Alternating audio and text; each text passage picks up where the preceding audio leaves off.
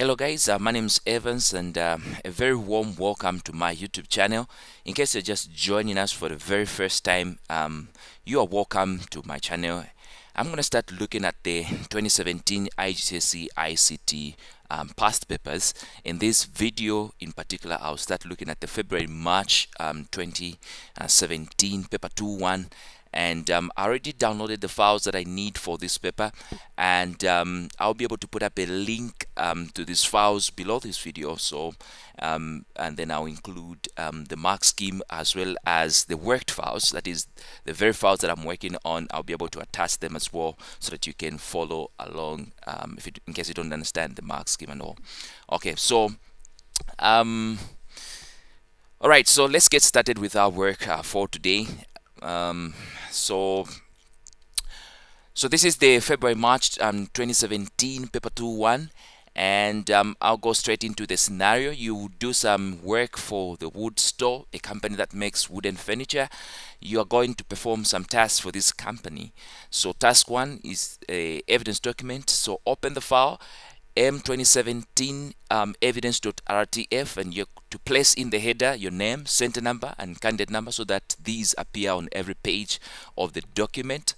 Save your work document in save your evidence document in your work area as evidence followed by your candidate number, for example evidence 9999. So you'll need this evidence document to store screenshots of the evidence that you are instructed to produce and answers to questions. Okay, so let's go ahead and do just that. Okay, so open the evidence document and you are going to insert a header. Choose blank 3 columns as usual. Chikasa Evans, ZM 556 and 0001. Okay, so close your header and save this file in your current folder as evidence, okay, followed by 0001. Now you're not told to change the file format, so it's fine if it remains as it is. Just click on save. Okay, so let's go back to the question paper. So task 2,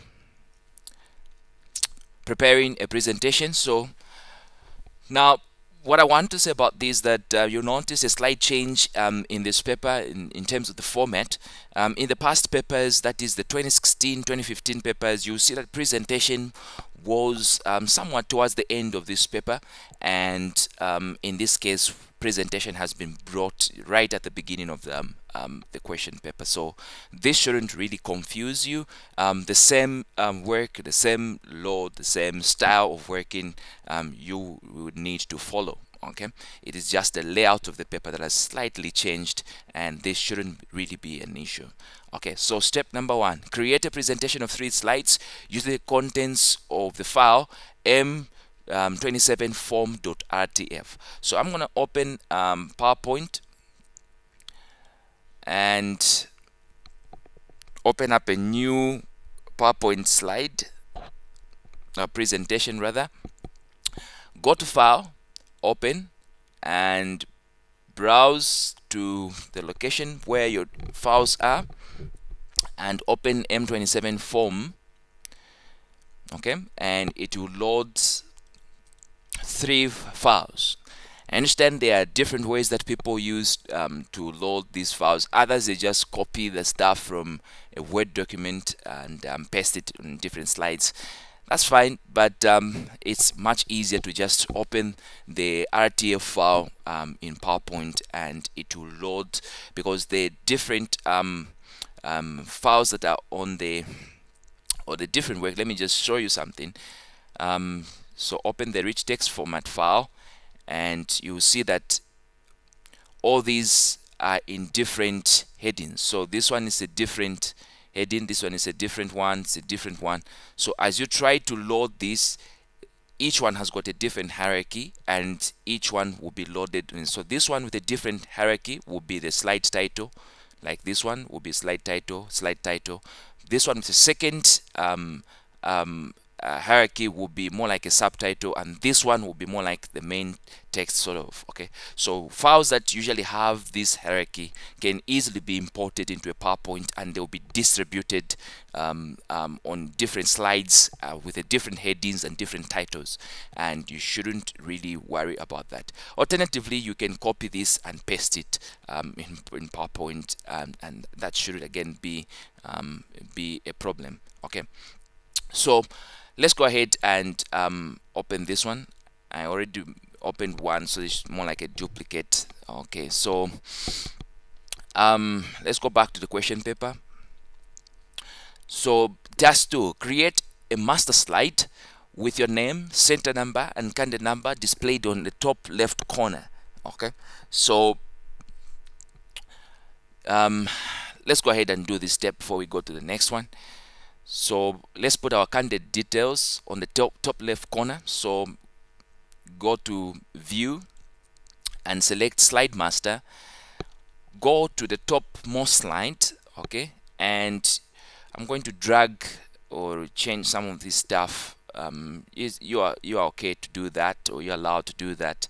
And then I'm going to put some text box. Let me not put a rectangle. Let me put a text box. So insert a text box, and I'll put Casa Evans ZM556001. Okay, and you notice automatically that this will now appear on every slide that you have. You see that it's appearing on every slide. That's the beauty of the master slide. Now you guys, you must be very careful when you work with a master slide, because PowerPoint has a tendency sometimes when you go to normal view and then you come back to slide master, it has a tendency of picking up this slide, and then you may not notice that actually you are working with the last slide, and when you try to change some of the features, you see that they are not appearing on the on all the slides in normal view. It's because you are working with this last slide here. So take note of that, guys, and scroll up and get to this first slide. Okay, that's the one that is known as the theme slide master. Okay, so let's go back to the question. Okay, so we have been able to put our name, center number, and candidate number on the top left corner. Okay, so we're going to insert the text, the wood store, to appear in large letters such as 36 point, right aligned, with no text wrap at the top of the master slide. So this one is going to be at the top of the master slide. Okay, so I'm going to insert again a text box, but it must be right aligned. So we'll say the wood, not the word, the wood store. I don't know if it was in capital letters. Let me just verify that it's not in capital letters, so we'll need to change that. So let me just verify. So every beginning of the word is capitalized, so I'm just going to say capitalize each word, and then I'm going to right align this one, okay, and make it 36 points. Okay, and I don't know what else we need to do. So we've put the text wood store in large letters. It's 36 points, right aligned, and no text text wrapping.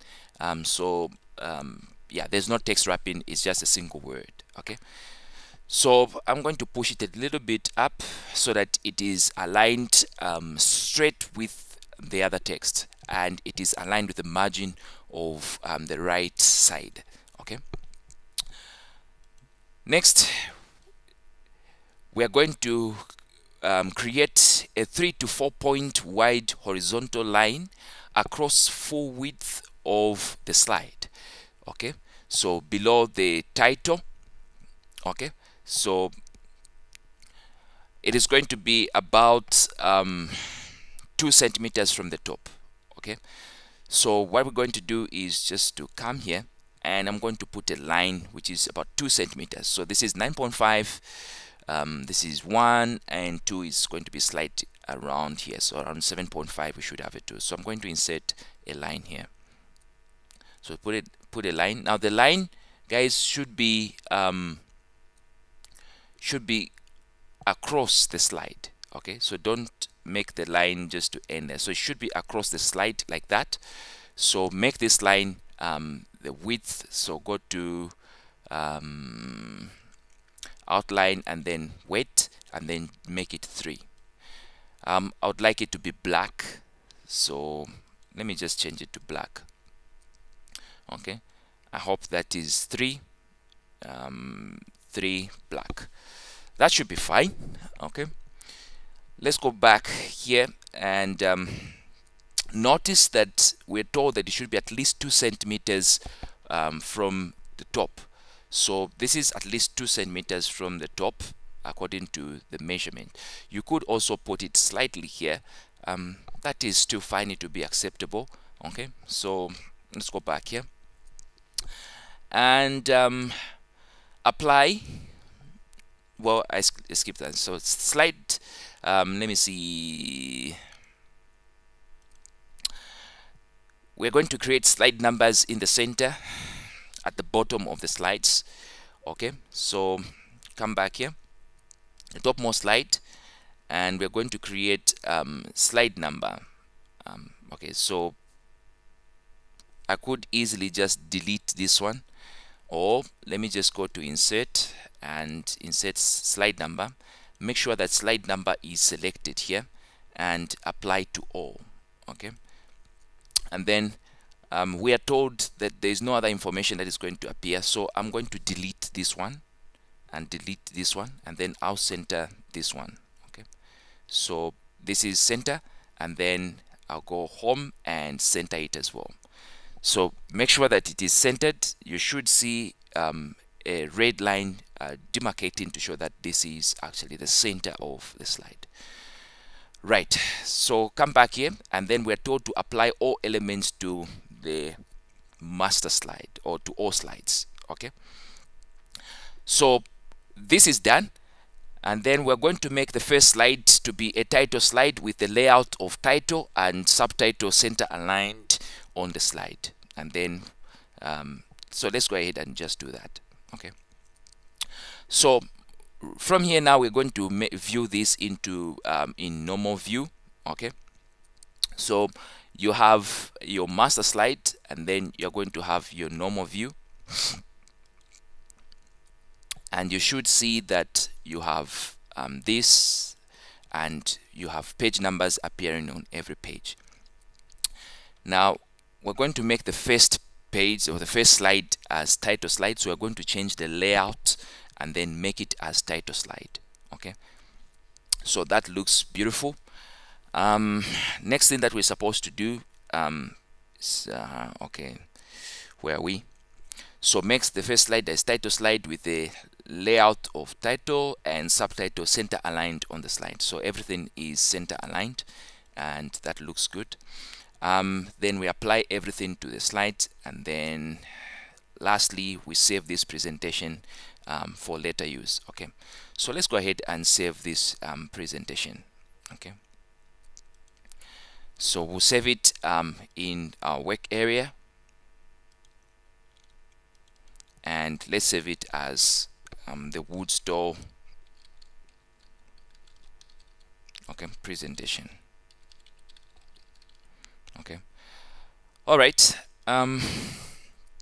So I'm gonna have to stop here in this video. I'm gonna continue with part 2 where we're going to start looking at document production, and so I'll see you just in a short while when we look at part 2 of this paper.